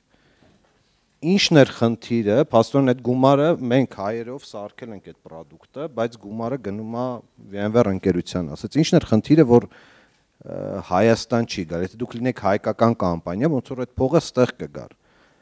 Մեծ խնդիրը այն էր, որ մենք չունենք մասնագետներ, ովքեր զբաղվելու են վաճառքով։ VMware-ը իր ցանցով մեր պրոդուկտը վաճառած փողը վերցրեց իրան, հա։ Մենք չունենք IT ոլորտի լավ sales person-ներ, ովքեր որ, չգիտեմ, աշխարհից աշխարհ շուռ ման կգան ու ինչ որ պրոյեկտներ կբերեն, ստեղ կանեն։ Մենք տեսեք, ունենք լիքը շրջանավարտներ, հա, Բրյուսովի շրջանավարտներ, համալսարանի ռոմանո-գերմանական ֆակուլտետի շրջանավարտներ, բայց Հայաստանում մենք չունենք, ասենք, tech writer։ Օրինակ մեր պրոդուկտի դոկումենտացիան գրվում է 8 հոգու կողմից Հնդկաստանում։ Բայց վստահ եմ, որ հաստատ Հայաստանում մենք կարանք այդպես մասնագետներ գտնենք, մի փոքր մասնագիտացման տրեյնինգ անցնեն, ընտանենք 6 ամիս, կարան լինեն ու աշխատեն։ Այդ բաները պետք է, չգիտեմ, հավաքվենք, որոշենք, define անենք ու իջացնենք։ Ես շատ եմ ուզում դա լսեի իրականում, իրոք ճիշտ մոտեցում է առաջի հերթին նայել ինչն է պահանջված աշխարհում, հետո նոր Հայաստանում, ACA-ում շատ ենք դա նկատել, ընթացքում, երբ որ ինչ որ մի կազմակերպություն 5 տարի առաջ գալիս է, օրինակ ասում է, ինձ պետք է machine learning-ի մասնագետներ։ Մենք նայում ենք աշխարհում դի պահանջված է շատ։ Ուրեմն հասկանում ենք, որ մի տարի հետո ամբողջ Հայաստանում լինելու է կրիզիս machine learning-ի մասնագետների։ Նույն բանը եղավ product management-ի հետ, նույն բանը Python լեզվի հետ էր եղել մի քանի տարի առաջ, եւ հիմա այս տարի մենք դա նկատում ենք DevOps-ի հետ։ Մի քանի կազմակերպություն միաժամանակ մեզ դիմեցին, որ իրենց պետք են DevOps-ի մասնագետներ։ Հետո մենք տեսանք, որ աշխարհում արդեն շուտ վանից այդ խնդիրը լուծված է, մասնագետները շատ են, Հայաստանում շատ քիչ են։ Մենք ակնկալում ենք, որ այդ խնդիրը լինելու է մյուս տարի շատ ավելի սուր։ Դրա համար հա, աշխարհին նայելը շատ ճիշտ որոշում կարող լինի։ Այդ չգիտեմ ոլորտի պատասխանատուներից կան ստեղ թե չէ, բայց այդ հարցը պետք է ինչ որ միահամուռ ուժերով լուծել, էլի, որ այնպես չստացի, որ հետո մի 5 տարի հետո պարզվի Հայաստան մենակ DevOps կա ու չգիտեմ ասենք։ Writer-ների մասով մեր technical writer-ների թիմը, որը Հայաստանում է բարեբախտաբար, մենք համալսարան գնացինք, մենք առաջարկեցինք, 2 տարի դասավանդեցինք այնտեղ, 3-րդ տարին մեր մասնագետը վերապատրաստեց իրենց դասախոսներին եւ այսօր իրենք technical writing-ի կուրս են անցում։ Դուք գնացեք համալսարաններ։ Ռոմանը գերմանականում, պետական համալսարանի ռոմանը գերմանականում։ Բրավո։ Իրականում այստեղ շատ լավ քննարկում եղավ, ես է փորձեմ դա ոնց որ իմ տեսանկյունից ամփոփեմ, ինչա կատարվում, այսինքն ինչ խնդիր կա առաջ սովետական ժամանակ հատկապես կար մոտեցում, որ պետությունը իջեցնում է պլանը, համալսարանները պատրաստում են մասնագետներ, դեզերը պետք է ընտրել ուղղակի այն ուղղությունը, այն մասնագիտությունը, որը դες հետաքրքիր է։ Տեսեք, ձեր ֆունկցիան չի փոխվել, դուք պետք է ընտրեք դες ինչն է հետաքրքիր։ Այդ առումով շարունակեք հասկանալ դες ինչ է հետաքրքիր։ Այս խնդիրը իրականում ոլորտի խնդիրն է, մեր խնդիրն է, մեծ հաշվով, եւ այստեղ պետք է հիմա օրինակ եղավ, թե ինչ համագործակցություն կա եւ կարող է լինի, պետք է ավելի շատ համագործակցել եւ պետության հետ է համագործակցել, որպեսզի ինքը հասկանա կամ էլ համոզել իրան, որպեսզի ինքը հասկանա եւ նոր ստեղծվի նոր պատվերներ, ավելի արագ, ավելի ճկուն եւ այլն։ Իսկ ձեզ պետք է հասկանալ ինչա պետք եւ աշխարհը ուր է գնում մոտավորապես, այստեղ ես ուզում եմ ասեմ, որ ոլորտային մոտեցումը մի քիչ արդեն էտել է հնանում։ Հիմա օրինակ Apple-ը դուք գիտեք որպես հեռախոսների արտադրող, մենք գիտենք, սկզբում iPad էր, ինչ էր սկզբում արտադրում, Mac էր արտադրում, հետո iPad, հետո iPhone, հիմա ավտոներ է ուզում արտադրել, արդեն սկսում է արտադրել։ Հիմա Apple-ը ինչ ընկերություն է։ Apple-ը իրականում customer experience-ի հետևից է գնում, այսինքն ինքը գնում է իր կլիենտները ինչ կարիք ունեն, ոնց են իրանց ժամանակ անցկացնում, դրա հետևից է գնում։ Եվ իրականում ոլորտների հիմքում լոգիկան էր այստեղ գայան են բացատրում, համաձայն են, բայց ավելի բազային մակարդում լոգիկայի շուկաները ձևավորվում են մարդկանց կարիքների շուրջը։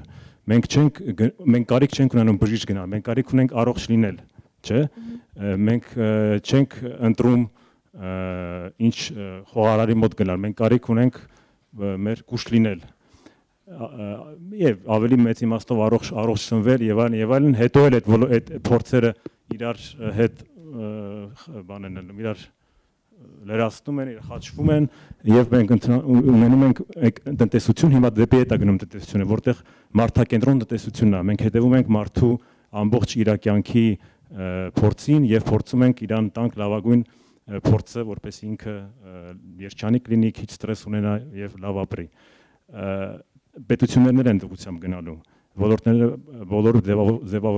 ձևափոխվելու են որպես experience area։ Եվ դες ուղղակի պետք է շարունակել խորել, հասկանալ, թե դուք ինչ տաղանդներ ունեք եւ այդ մարդու հետ հարաբերությունների մեջ ինչ խնդիրներ եք ուզում լուծեք։ Իր առողջապահության խնդիրները, իր այսինքն սխալ է նայել հիմա բժիշկը ինչով է զբաղվում եւ ասել, ես ուզում եմ սենց լինեմ, որովհետեւ իմ հարևան բժիշկը հիմա գնում է ամեն օր ժամը 10-ից մինչեւ 7, հետո 24 ժամեր շարունակում է բուժել եւ չունի ժամանակ իր կյանքի համար։ Դուք ուզում եք առողջապահության հարցեր լուծեք, ուզում եք մարդիկ առողջ լինեն։ Ուրեմն պետքա եւ երրորդ կարևոր բանը հիմունքները պետքա լավ իմանալ։ Այսինքն ուր էլ ինչ խնդիր ուզում եք լուծել, պետքա ժամանակ ծախսել մի քանի տարի հիմունքները իմանալ։ Առանց այդ էտապի թռնել չեք կարող։ Ես որ կարատեի պարապում, մենք առաջին 5 տարին ամեն օր անում ենք նույն վարժությունները, հետո էլ միշտ անում ենք նույն վարժությունները, մենք պարապմունքի 50% անում ենք նույն վարժությունները, անընդհատ, 10 տարի շարունակ, եւ նույն բանը ամեն ոլորտում, դուք անելու եք նույն բանը ավելի լավ։ Մենք ես տեղ ներկայացնում եմ համ Թումոն, համ էլ 42 Երևան դպրոցը, մեր մոտ 3 տարվա ծրագրման դասընթացներ են, որտեղ առաջին տարին մարդիկ միայն C են սովորում, C-ով ծրագրեր են անում, որպես հիմունքները հասկանան, հետո նոր 1-1.5 տարի հետո նոր գնում է մասնագիտացում տարբեր լեզուների մեջ, որովհետև շատ ավելի կարևոր է ծրագրավորման մեջ դուք մտածեք որպես ծրագրավորող, կարողանաք ինքնուրույն խորեք, հետազոտեք, գտնեք խնդիրների գործիքակազմը, սովորեք արագ նոր լեզուներ եւ կիրառեք դա, քան թե իմանաք մի փոքր մասը։ Հիմունքների վրա ժամանակ տրամադրեք։ Առանց դրա ոչ մի տեխնոլոգիա fast learning transfer-ի դες չի օգնելու։ 2 ամսյա կուրսը ձեզ չի օգնելու։ Լավ մաթեմատիկա սովորեք երեխեք, մաթեմատիկա, ֆիզիկա, դուք չեք ամեն օր լուծելու մաթեմատիկական խնդիրներ, թե ծրագրավորող եք ուզում դառնալ, բայց դա ձեզ օգնելու է, որ դուք շատ բարդ խնդիրն ինչ-որ մի պահի հասնելու է, հետո չեք կարողանալու առաջ գնալ։ Այն մարդիկ, ովքեր որ լավ բագաժով են գալիս, իրենք միշտ շատ առաջ են գնում։ Ինչ վերաբերվում է հայտնի մասնագիտություններին, այդ մոդայիկ Google-ը ձեր ամենալավ ընկերն է, մի հատ բացեք, research արեք, ամենաժամանակակից մասնագիտություն գրեք, մի տաբլիցա սարքեք, նաև հանեք թե որոնք են ինչ սկիլեր են անհրաժեշտ, ինչ գիտելիքներ են անհրաժեշտ, բայց այնց կողքից նայեք ու տեսեք որտեղ եք դուք ձեզ ավելի լավ զգալու, դա էլ ընտրեք։ Էլի թող լինի ժամանակակից, բայց էլի լինի ձեր սիրուց բխած, ոչ թե հարևանը, բարեկամը, մայրիկը, հայրիկը եւ այլն։ Մի բան եմ կարևոր ուզում ասել, մեկ էլ շատ ուշադրություն դարձրեք, որ ոլորտներում են ավտոմատացումներ գնում։ Միշտ պետք է ունենաք երրորդ աչք։ Այդ երրորդ աչքը միշտ պետք է հեռուն նայի։ Ես գիտեմ մի ֆինանսական կազմակերպություն, որտեղ 20 հոգանոց հաշվապահների թիմը դարձավ 10, որովհետև համակարգեր ներմուծեցին եւ այդքան հաշվապահ իրենց պետք չէր։ Ես չեմ վախեցնում հաշվապահներին, իրենք շատ անհրաժեշտ են, բայց այն մնալու են բացառիկ տաղանդավոր հաշվապահները, որոնք համակարգի օգնությամբ դա իրականացնելու են։ Այսօր անգամ դատական համակարգերն են փորձում ավտոմատացնել, որ դատավորը լինի օրինակ այն մանր-մուներ խախտումների համար, ոչ թե դատավորը նստի երկար եւ բանանի, մենք ինքներս ունենք դատական համակարգ սիներգիում։ Այ ինքը ավտոմատ որոշի, սա սխալ էր, սա ճիշտ էր, ինչ որ դատայի հիման վրա։ Դրա համար երրորդ աչք ունեցեք միշտ եւ անգամ այսօրվա ամենամոդայիկ մասնագիտությունը կարող է մի 10 տարի հետո էլի գնա դեպի ավտոմատացում։ Միշտ պետքա ձեր մի աչքը հեռուն նայի, որ դուք մի քանի քայլ առաջ լինեք, մի քանի քայլ առաջ բան սովորեք, որ ձեզ չսպառնա այդ կրճատում, աշխատանք չգտնել եւ այլն։ Ես ավելի շատ կուզեմ, որ դուք դրան էլ շատ ուշադրություն դարձնեք։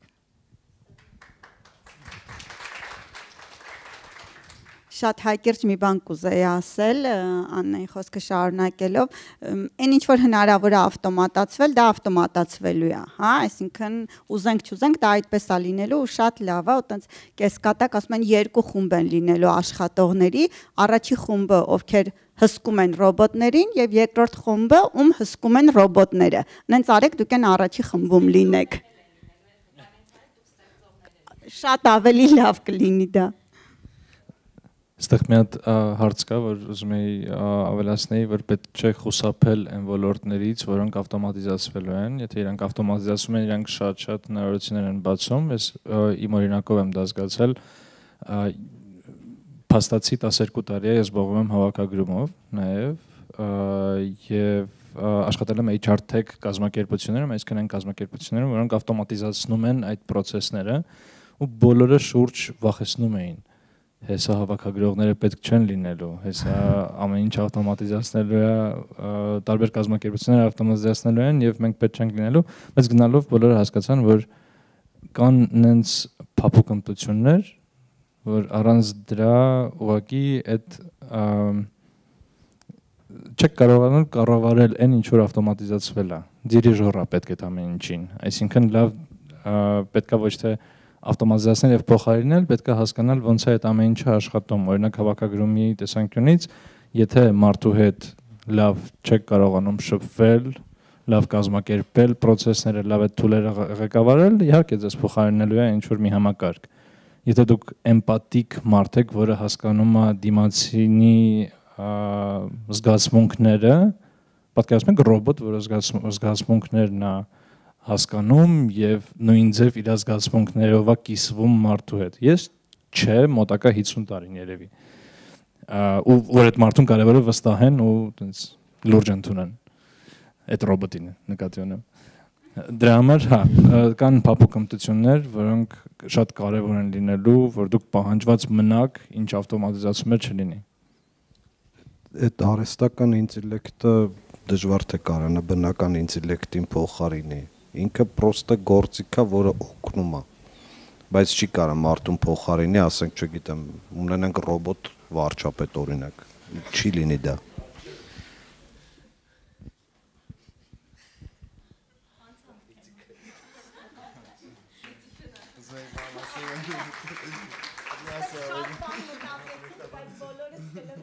Բոլորս պատկերացրեցինք, այո։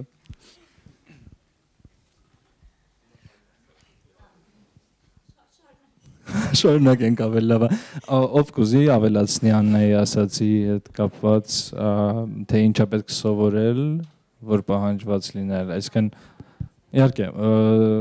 դու ասացիր մաթեմատիկայի եւ ֆիզիկայի մասին։ Մաթեմատիկան, ֆիզիկան, բայց մի կարևոր բան եմ ուզում ասեմ, երեխեք ջան, շատ կարևոր է ստեղծարարությունը։ 21-րդ դարի հաց ու ջուրն է։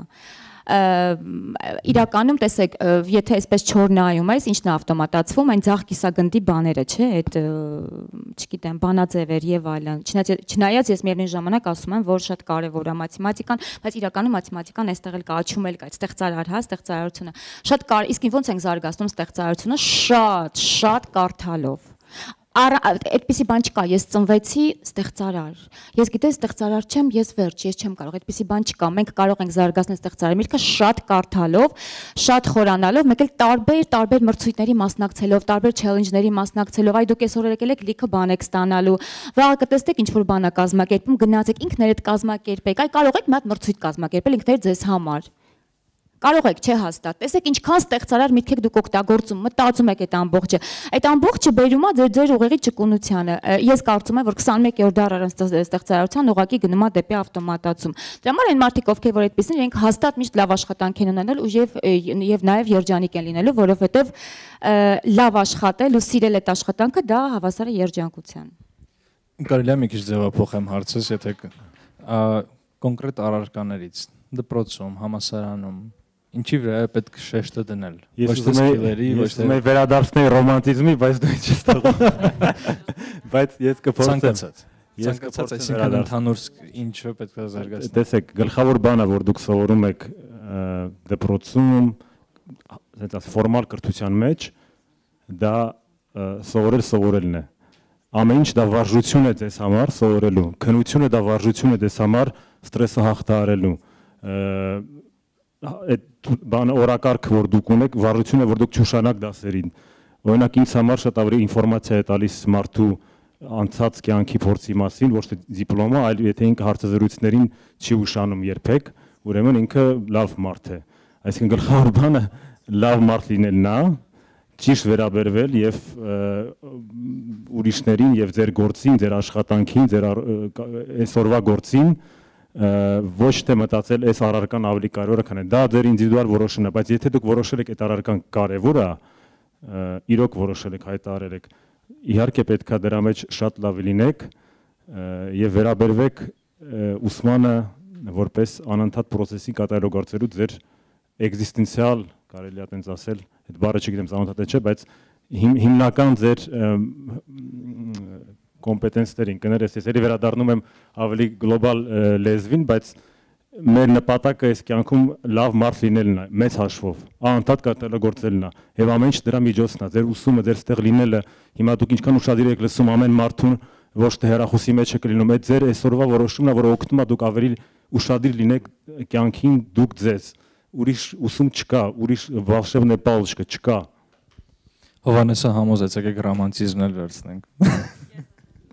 Մի բան ասել, շարունակելով ռոմանտիզմը եւ մի քիչ նաեւ արդիականությունը, նայեք, հա, ինչքան հաճախ ենք մենք մեր հեռախոսներում application-ները թարմացնում, որ չկախի, նորմալ աշխատի։ Մի 2 տարին անցավ, ավելի նոր մոդել է եկել, մենք փոխում ենք, չէ՞, անդադ թարմացնում ենք։ Այն մենք նույն ձևի պետքա մեր գիտելիքներն ու հմտությունները անընդհատ թարմացնենք, թե չէ դառնում ենք outdated, այսինքն պահանջարկին այլևս չենք համապատասխանում, նույն բանն է։ Ու այո, մշտապես սովորելը դա նույնն է, ոնց որ մենք հեռախոսը անդադ զայրատկայի ենք դնում, որ ինքը միշտ մեզ կարողանա ծառայել։ Նույն ձևի մեր հմտությունը, եթե մենք իրան charge չենք անում, ինքը ուղղակի հետո մեզ չի կարող ծառայել։ Եվ World Economic Forum-ը բարբերաբար հրապարակում է, հա, ամենապահանջված հմտությունները, նույն ճկունությունը, որը շատ կարևոր է ու պահանջված է,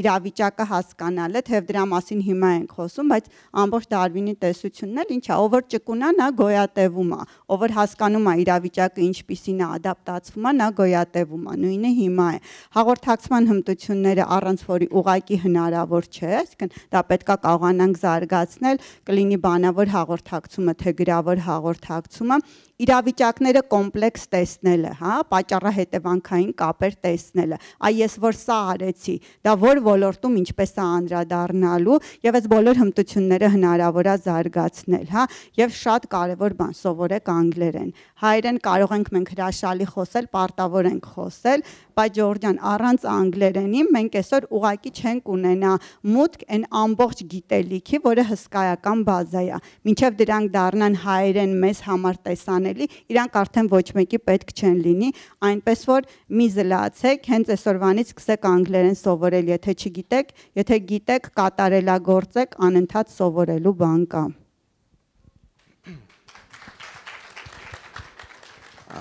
Ես մի հատ շատ կարևոր skill ասեմ, որ պետք է սովորեք, լավ կլինի սովորեք, այդի սովորել fail անելն է, այսինքն հիմա վատ կհնչի, վատ չի հնչի, բայց պետք է ճիշտ հասկանաք ասածս, փորձեք միշտ fail լինել, որտեվ մենք սովորում ենք fail լինելու արդյունքում։ Արի թարգմանենք,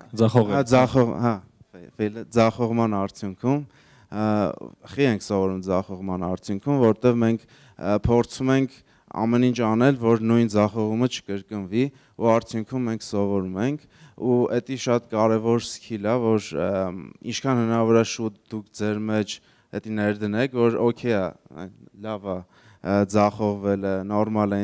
թեկուզ կողից ինչ վատ բան էլ ասեն, դա նորմալ է, ես փորձում էի, չստացվեց, մյուս անգամ կփորձեմ, կստացվի, ու դա բոլոր մասնագիտություններում, բոլոր առարկաներում, կյանքի բոլոր տեղերը շատ կարևոր հատկություններից մեկն է կարենալ fail, ձախողվել, ասենց ասեմ։ Մերսի շատ։ Ես ուզում եի անցնել հիմա հարցերին, կարակ վերջում ձևական ինչ-որ հարց տակ, միջև էդ ասեք ինչ-որ ուզում եք ասեք, կատակ եմ անում, կարող եք ասել։ Շնորհակալ շատ է, Նունե Մագոյան, հասարակագետ, գործադիր քոչ, կառավարման մասնագետ եւ այլն։ Ես ուզում եի ձեր վերջի հարցին նաեւ, եթե թույլ տաք պատասխանեմ, ոչ թե հարց տամ, հա, որտեվ դուք հստակ հնչեցրեցիք ինչ առարկաներ, որտեվ դպրոցական երիտասարդներն ու երիտասարդուհիները մտածում են առարկաներ հասկացողություններով, հա։ Եվ ես լսեցի մաթեմատիկա, լսեցի ֆիզիկա, որոնց հետ շատ համաձայն եմ ու ընդունում եմ, եւ ուզում եմ ինչ-որ իմաստով ռեաբիլիտացնել մի քիչ մյուս առարկաները նույնպես։ Սոցիոլոգիա, երևի չեն սովորեցնում դպրոցում, բայց հոգեբանությունը սովորեցնում են։ Նրանք, ովքեր սիրում են հոգեբանությունը եւ ուզում են իրենց կյանքը պատկերացնել հոգեբանության մեջ, հիշեք, որ տեղեկատվական տեխնոլոգիաներում զբաղված բարձրակարգ մասնագետները առանց ձեզ չեն կարող աշխատել լավ, արդյունավետ, ստեղծել միջավայր, համագործակցային, իրար հասկանալ, այո, թե չէ կգան ինձ մոտ կամ ինձ կհրավիրեն ընկերություն։ Ես ընդունում եմ շատ վաղուց ինքս IT ոլորտի ծրագրերի մեջ եղել եմ եւ դեռևս կամ ուզում եի պարզապես նշել, որ երբ որ ասում ենք եկեք ճկուն լինենք, եկեք ասենք մտածենք կամ ասենք սովորենք տապալել ինչ-որ գործեր բան, այդպիսի առարկաներ չկան։ Երևի այդ ինչ-որ դուք ասում եք, այդ մեսեջները պետք է տալ իրանց ուսուցիչներին կամ ծնողներին, եթե իրանք այստեղ նստած են։ Իսկ առարկաները սովորեք բոլոր առարկաները, որը ձեզ դուր են գալիս, Եվ ուրեմն հիշեք, որ ցավոք սրտի հնարավոր է այսօր դեռ մեր կրթությունը այս թեք կոչվածը պոչիկից միշտ չի կպցնում, դա էլ դուք աշխատեք կպցնել, հիշելով, որ դուք 21-րդ դարի ինչքան մի 10 տարի հետո եք մտնելու աշխատաշուկա։ Շնորհակալություն, որ դուք ստացիք արտահայտել։ Ինչ հարցեր կան։ Մինչև հարցը կարող եմ մի հատ կոմենտ անել, հենց կոնկրետ այս կարիքները ես նաև ոնց որ երկու կողմերի հետ էլ աշխատել եմ ու շատ կարևոր բան բարձրացեցիք, որ այդ պահանջները գլոբալից պետք է կան, այս technical writer-ին essence սպասում էի ուզում էի կոմենտ անել, մի քիչ շեղվեցինք, բայց նշեցինք, որ դասընթացներն համալսարանների հետ ընթանում, որտեղ դասավանդում են ու մի հատ փաստ եմ ուզում ասել, որը ինձ շոկի է ենթարկել։ Ամերիկյան համալսարանում բացել են technical writer-ի դաս, ուսանողները չեն գրանցվել եւ այդ դասը փակել են։ Ես ինչ եմ ուզում սրանով ասել, բացի այն, որ հիմնականում ընկերությունները պահանջը իջացնում են կրթական հաստատություններին, բայց պետքա կապ հաստատել հենց այն սպառողի հետ, վերջնական սպառողի հետ ու այս ֆորմատը, այդ կապի շատ կարևոր մեթոդ է, որովհետեւ մարդիկ ընտրում են մասնագիտություն, որը cool է, որը պահանջարկ ունի, որը լավ բացատրում են ու հասկանում են, ու սա շատ կարևոր է, որ ընկերությունները ինչ որ իրենք ուզում են, իրենք բացատրեն իրենց վերջնական ում հետ իրենք գործ են ունենալու։ Ու այդ շատ մի հատ ուրիշ բաց է, որ մենակ ՏՏ-ում չի, շատ ուրիշ մասնագիտությունների մեջ է գտնվում, շատ ուրիշ ոլորտներում կա, բայց այդ բացը մարդկանց հասկանալու, որովհետև ամեն դեպքում մարդիկ գնում են նրա հետևից, ինչը թրենդ է։ Ինչքան էլ մենք այդ բացատրենք, բայց իրանք այդ շատ կարևորում են։ Այդ երևի ոլորտի все-таки մեր խնդիրն է, որովհետև տեսեք, մյուս կողմից էլ որպես պատվիրատու, հա, եթե ինձ իմ պրոյեկտի մեջ պետքա համապատասխան մասնագետը, ու ես ասենք կարամ փորձեմ փնտրեմ այդ մասնագետին Հայաստանում, կարամ փորձեմ փնտրեմ դուրսը։ Հիմա հեռավարը շատ լավ աշխատում է։ Եթե ես համոզված եմ, որ այդ մասնագետին ես Հայաստանում չեմ գտնելու, ես իզուր ժամանակ չեմ էլ ծախսում այդ հայտարարությունը դնեմ, 3 ամիս սպասեմ, մի անգամից դուրսն եմ անում։ Պետք է ինչ-որ ձև, չգիտեմ, եվանջելայզ անել, հասկացնել, որ IT ոլորտում հայտնվելը դա մենակ կոդ գրել չի։ Ես դրա վերաբերյալ այսօր ելույթ ունեմ հենց։ Մի բան հավերացնեմ, կոնկրետ քայլ, որ դուք պետք է անեք, չգիտեմ, ես դրա մասին խոսվել է թե չէ, մտեք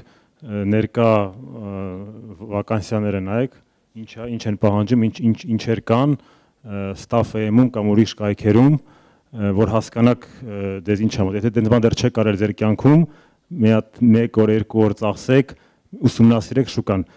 Դրանից դուք ավելի լավ կհասկանաք շուկան այդ պահին, քան ձեր դասախոսը, քան որևէ մեկը։ Այդ գործը դուք պետք է անեք, ինչքան շուտ այդքան լավ։ Օրինակ Թումոյում այս պահին կա մոտ 70 բաց հաստիկ, արդեն չեն կարող մարդ գտնեք, ամեն տեղ խնդիրը կա, ինչ որ մասը հեռակա է, դրանից 15-ը ծրագրավորման ոլորտում է, շատ մեծ թիմ է հիմա հավաքվում հեռակա Ստեփանակերտում կա, ուսումնասիրեք շուկան ինքնուրույն, այդ գործը դուք պետք է անեք, ոչ մեկ ձեր տեղը դա չի անելու։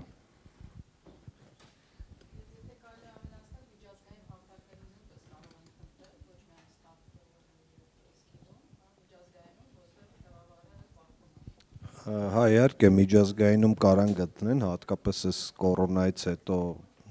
ավելի է դա բանանում, բայց այնուամենայնիվ խորհուրդ կտայ все-таки աշխատել հայկական կամպանիայում կամ այն կամպանիայում, որ Հայաստանում գրանցված է, դա պրոստը, եթե ընտրության մեջ եք, հա, կարակ, ասենք, չգիտեմ, ստեղ աշխատեք կամ ստեղ, այդ դեպքում որոշումը կայացրեք իօքուտ Հայաստանում գրանցված կամ դաժե ավելի լավ հայկական կամպանիային։ Դրան մասին էի մտածում, երբ որ համայնքի մասին եւ կոմպրոմիսի մասին էիք, տեղանքի, համայնքի չէ, տեղանքի մասին էիք խոսում եւ կոմպրոմիսների, եթե աշխատեք այն մարդկանց հետ, ով ավելի շատ է հարկ վճարում Հայաստանում, դա ավելի նախընտրելի է։ Շնորհակալություն շատ, ուրիշ հարցեր կան, կարծում եմ այնտեղ։ Հա, իհարկե։ Բարև ձեզ, շատ շնորհակալ եմ թեմայի համար, որովհետև մասնագիտություն ընտրելու այդ ամենակարևոր խնդիրներից մեկն է հանդիսանում երիտասարդի կյանքում ու դրանից կախված է մեր ապագա ընթացքը։ Կցանկանայի մի քանի հարց տալ, երբ որ մենք ընտրում ենք մասնագիտություն, մենք ընտրում ենք ըստ մեր հմտությունների, կարողությունների եւ ցանկությունների ու հասկանալով այդ մասնագիտությունները առանձնացնում ենք այն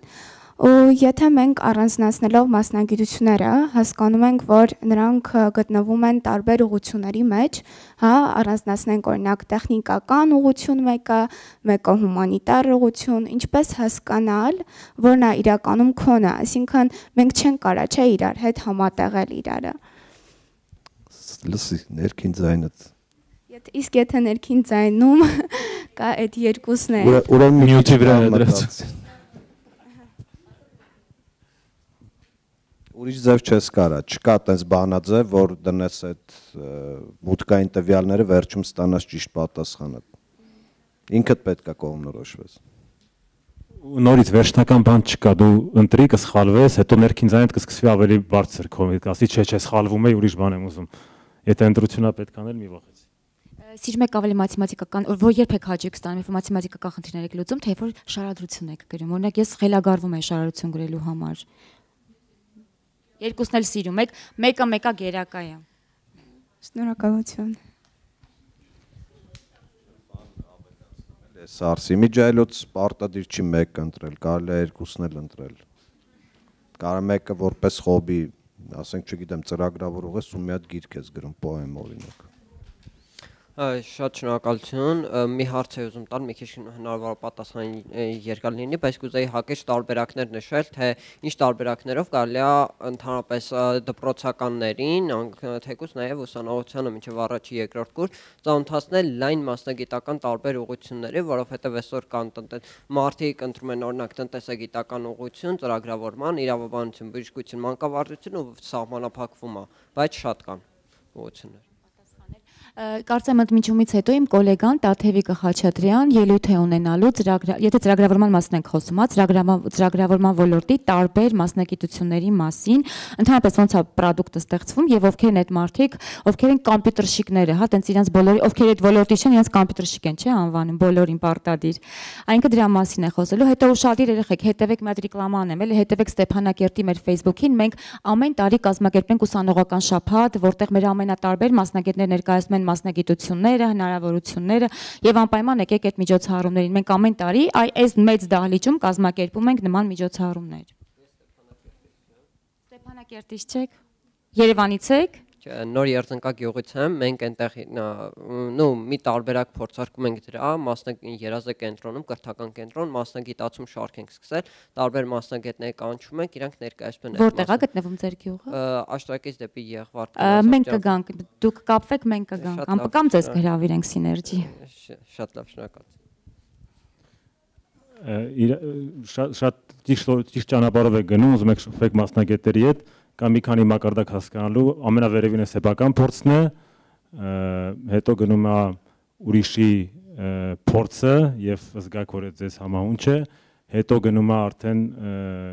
գիտելիքը կարդացած եւ հետո ուղղակի ինչ-որ մեկին լսելը առանց մտածելու։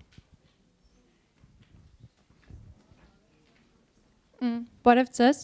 շնորհակալություն հնարավորության ձեռնուն համար, ներկայացնում ենք Արմենի հետ նաև միասին մարզերի երեխաները մարզերում սոցիալ-կրթական հասարակական կազմակերպությունը շատ հոգեարազատ թեմա էր մեզ համար, աշխատում ենք շուրջ 400 մարզեցիների հետ ու նաև այս մասնագիտական կողմնորոշման թեմաները մեզ համար շատ կարևոր է։ Մենք փորձում ենք տարբեր մասնագիտական կարճ դասընթացներ կազմակերպել, մոտավոր 5 դաս, որի ընթացքում մասնագետները բազային գիտելիքներ են տալիս, իսկ երեխաները ստանում են պատկերացում տվյալ մասնագիտության մասին, որովհետև արդի մասնագիտությունները շատ հաճախ, քանի որ մեր ծնողները չգիտեն դրանց մասին, մենք երեխեքը չեն պատկերացնում ինչ է իրենց ներկայացնում այդ ամեն ինչը։ Մի հարց էի ուզում տալ, բայց արդեն հնչեց, դուք եւ պատասխանեցիք, հաջորդ հարցս ինչպես անենք, որ հիմա երեխաները մասնագիտության ընտրության հարցում 5-6 անգամ փոփոխության չընթարկեն, այլ գոնե 1-2 անգամ, ու դա ոչ թե որ ինքը լինի վերջնական, որովհետև չգիտենք երբ է վերջը կամ առհասարակ կա վերջ, այլ ժամանակը կարճ է ու որպեսզի կարողանանք ժամանակը արդյունավետ օգտագործել։ Շնորհակալություն։ Մեծ հարցելի սենց, իսկ ինչ եք ուզում փոխեք դա։ Եթե երեխաներն են փոխում իրենց մասնագիտությունը, այդ շատ լավ է, Այլ բան է, երբ որ ասենք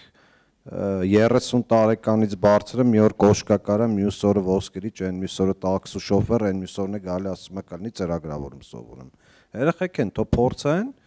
վերջում կգտնեն իրենց ուզածը։ Զուտ խորանալու մասովի նկատի ունեի, այսինքն հա, ուսումնասիրության արդյունքում կարող են մի քանի անգամ, բայց խորանալը չեն հասցնի, ժամանակը կարճ ավելի լավ չի 1-2 մասնագիտության մեջ շատ լավ խորանալ ու շատ լավ մասնագետ դառնալ։ Ըստ եղեք կհասցնեն, որովհետև նախ երեխու ուղեղը ավելի ճկուն է, քան թե մեծահասակինի, երկրորդն էլ իրանք այնքան են խորանում, մինչև հասկանում են, որ այդ իրանցը չի դուրս են գալի, այն մյուսի մեջ են խորանում։ Ու վերջում վերջնարդյունքում հաստատ կկարանան այդ իրենց խորացածների մեջ կամ միգուցե նաև խորացածից դուրս ընտրել իրենց ուզած ճիշտ մասնագիտությունը։ Պետք չի խանգարել, պետք է օգնել ավելի արդյունավետ խորանան, որ շուտ պարզեն ինչ են ուզում։ Ես լիովին համաձայն եմ, այդ ինձ թվում է սխալ նպատակ է արդյունավետությունը ընդհանրապես իմ կարծիքով գլոբալ փիլիսոփական առումով այդ կեղծ նպատակի աշխարհի ինչ որ սխալ տեղ է գնալու վերջում, բայց դրա մասին չխորանանք, նպատակը հետաքրությունն է եւ այդ առումով փորձեք այն ծրագրերը, որ դուք անում եք, ավելի հետաքրքիր դարձնեք, ավելի շատ որ մարդը փորձ ստանա։ Հիմա դուք ասում եք գիտելիք եք սովորացնում, փորձեք իրանց տակ փորձ, որ իրանք ինչ որ պրոյեկտ անեն, այսինքն այդ ծրագրերի մեջ իրանք փորձառություն ձեռք բերեն, կարող ենք դրա մասին առանձին խոսանք, մենք մեծ փորձ ունենք Թումոյում 42 դպրոցում ինչպես կրթական ծրագրերը սարքել ավելի նախաձեռնահեն, ես երեք դրա մասին խոսում էի, եւ տենց փորձելով մարդը ինքը իր ճանապարհը կգտնի։ Մի փորձեք արագ մի բան տալ իրան։ Մի բան ասեմ, կարող է փորձեք 5 օրը սարքեք ավելի երկար ու օգնել, որտեղ մարդը կարող է 5 օրվա ընթացքում 5 դասի ընթացքում չհասկանա այդ ինչ առարկա է ու սխալ տպավորություն ունենա, փորձեք ավելի երկար Այդ մասով հավելեմ, սովորաբար այդ բազային դասերից հետո մենք միշտ մասնագետի հետ կապ ենք պահում ու հնարավորություն ունենում մեկ-մեկ օրինակ այն երեխաները, ովքեր շատ են հետաքրքրված, mentorship անցնել իրենց մոտ։ Այսինքն դա նաև հետագայում աշխատանքի հնարավորություն է ստեղծում։ Բայց շնորհակալություն խորհրդի համար։ Մի հատ հանգամանք կա, որ պետք է հաշվի առնենք։ 10 տարին մեկ կարող է ցանկացած մասնագիտություն էլ ակտուալ չլինի։ Եթե մարդ 20 տարեկանում սկսել է ու պլանավորում է 90 տարի ապրի, ինքը ստիպված 10 տարին մեկ 7 անգամ փոխելու է։ Ուրիշ ելք չկա ուղղակի, եթե ինքը ուզում է զարգանա։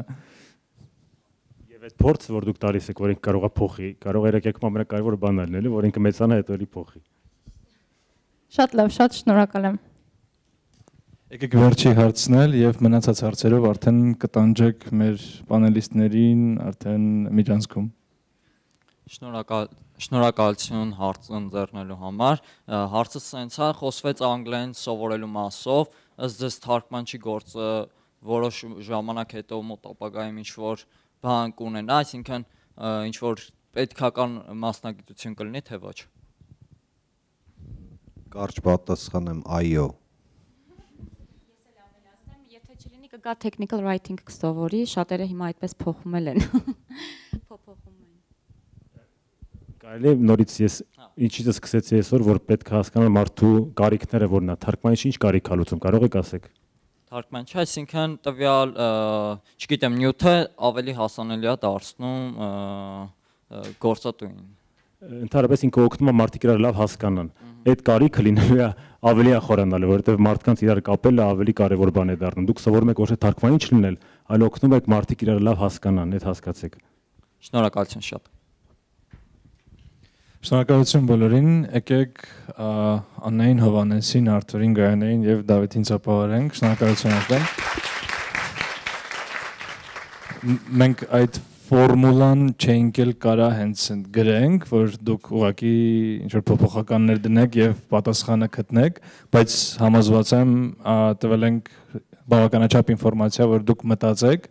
ու քանի որ անձնական հարց է ամեն դեպքում մասնագիտությունը եւ ինչ որ բան դուք չէիք ուզում բաց քննարկեիք բոլորիս հետ, խնդրում եմ գտեք մեզ միջանցքում եւ եկեք քննարկենք առանձին։ Շնորհակալություն։ Շատ շնորհակալ։ Հա, ներողություն։ Ու ավելացնեմ Նարեկի ասածին, մենակ միջանցքում չէ, գտեք մեզ, չգիտեմ, Facebook-ում կամ ինչ-որ այլ ձև, հա, LinkedIn-ում, ժողովուրդ գրասենյակներում, այո, ամենակարևոր բանը մի ամաչեք դիմել դիմացինին, հարց տալ, փորձել սովորել,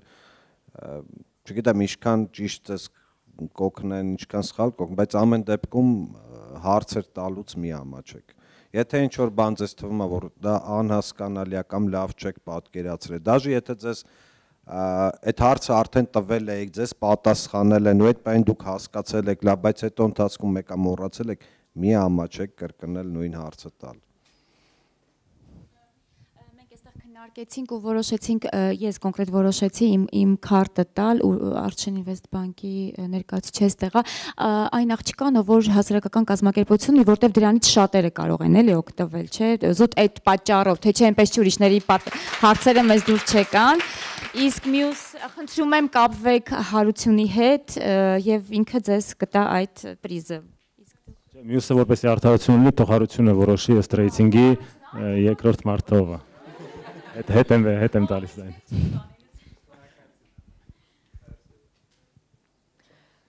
Վերջ